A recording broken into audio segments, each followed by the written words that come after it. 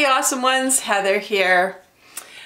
If you're like me, you kind of like biographies and you find that so many people have a story, and you know what, I was thinking to myself, I wonder if people out there are thinking, who is this woman behind the mask of makeup? And I just thought today I would share it with you, and it all starts in just a few seconds.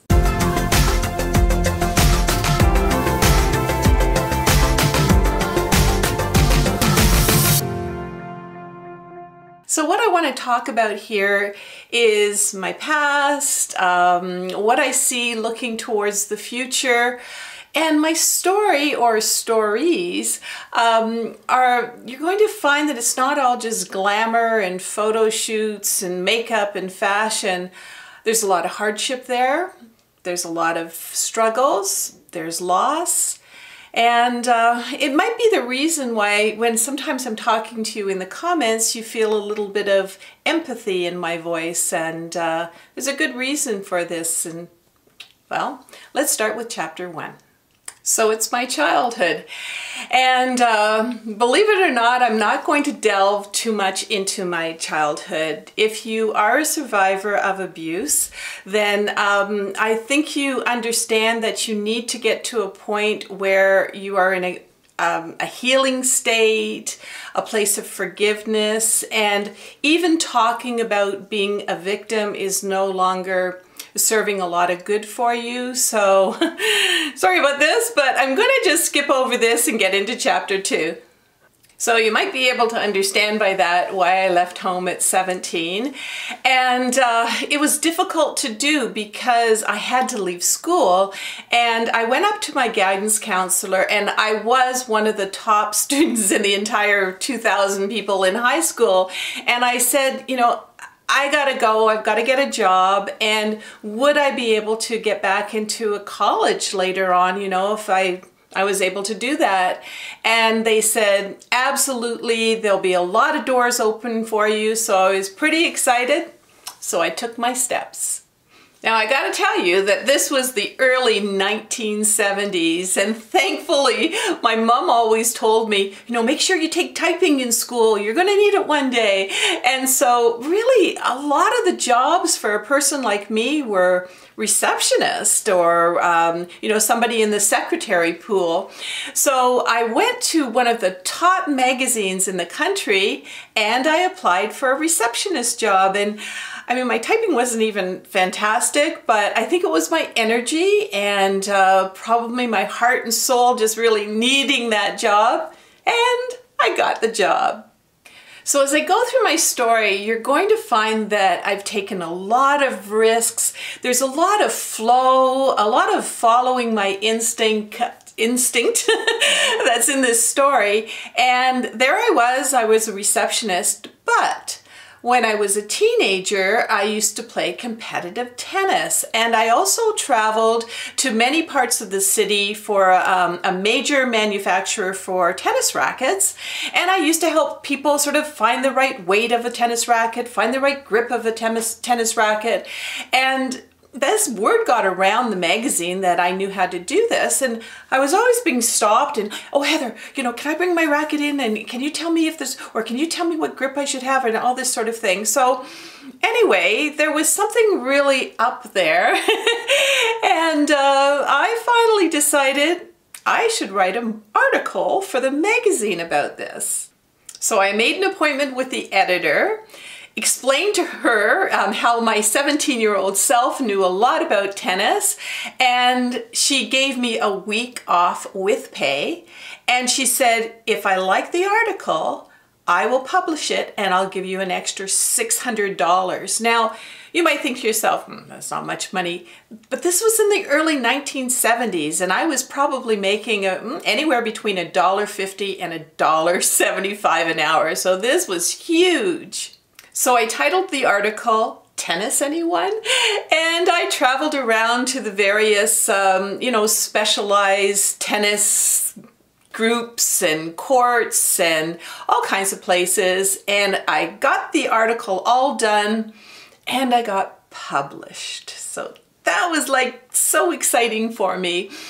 And there I was, day after day again, sitting as a receptionist. And there was a fashion section in the magazine, and I used to sit there and look at all the beautiful models coming in, and they called them go-sees in those days, and they would go and see the fashion editor and, you know, try to apply for the next photo shoot. And one day a photographer came up to me and he said, you know what? You should be a model. And I just thought to myself, what, me? You know what, this is so amazing. And again, on instinct, or maybe it was the compliment, I'm not even too sure what it was, but I got out the old yellow pages and I looked up modeling classes and gave them a call. The course was $600. I enrolled, and well, there's a little more to that story. Now, as most of you know, I had a very lucrative modeling career after that, and as a matter of fact, while I was still in the class, the owner of the modeling agency asked me to audition for a TV commercial that was coming up for the agency, and I got the part. So it really started to go pretty quickly, and I did lots of TV commercials, as I said, photo shoots, magazine covers. I even had some parts in movies and TV series. So I should mention here that during this exciting time of my life, I did lose my mom. I was in my 20s, and she died of brain cancer, and it was really, really rough on me. I would visit her every other day for 8 months in the hospital, and I truly loved my mom. And all the times later, you know, when I had my children and she wasn't there, and even right now as I'm thinking about her. Anyway, I don't want to delve on that either, but yeah, I lost my mom. Let's move on to what happened next. So I met the father of my 2 girls and married him in the 1980s. And one of the things that I learned was that if you came from abuse, a lot of times you meet a man and marry a man that is abusive as well. And so again, I know I'm skipping over a lot of these deep parts, but I kind of need to. Again, I'm sorry, it's even hard to talk about it, but when you are a victim, a lot of times you've come a long way in dealing with the healing and forgiveness. So I just want to say that in the 1990s, I took my 4-year-old daughter and my 7-year-old daughter in tow, and I went to a home for abused women. And they said actually that I was one of the worst cases they'd seen, and that I was on antibiotics at the time.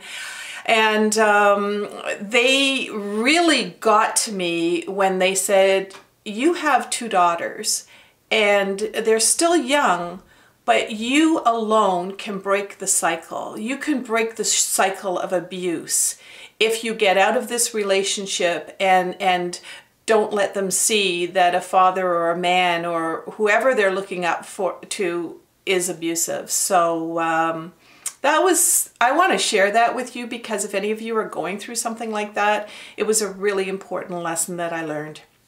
So I needed desperately to break the cycle, and my husband also was an alcoholic, and I tried so many times to get him into AA, and he just felt that AA was a cult. He wouldn't do it, and we were all suffering from that terrible dis-ease of alcoholism.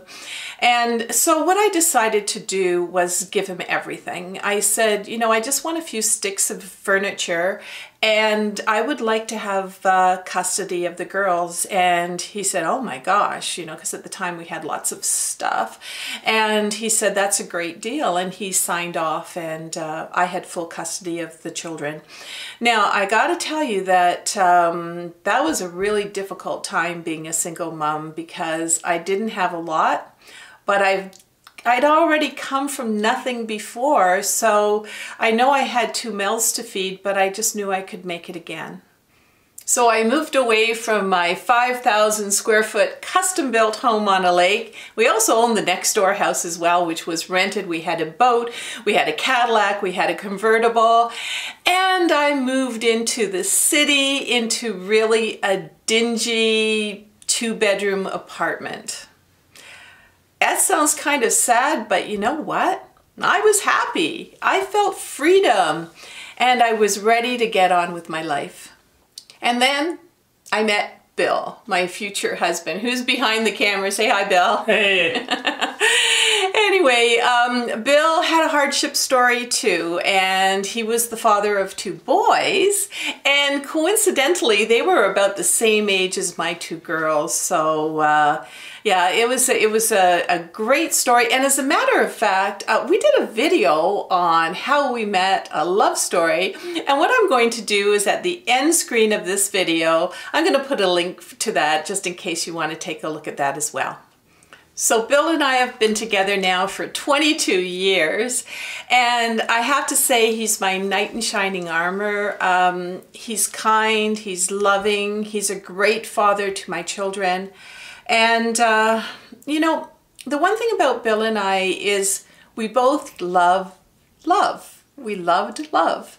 And if you're one of those people who also loves love, it's my heartfelt wish for you that if you don't have it right now, that one day you actually do find it. And that's my big wish. And you know, don't give up. Don't give up hope.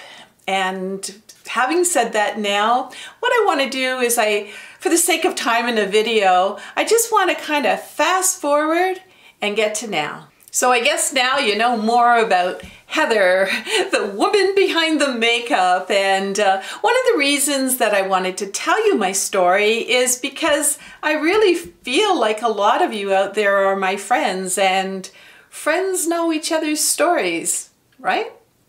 So as for my future and aging, I say, bring it on.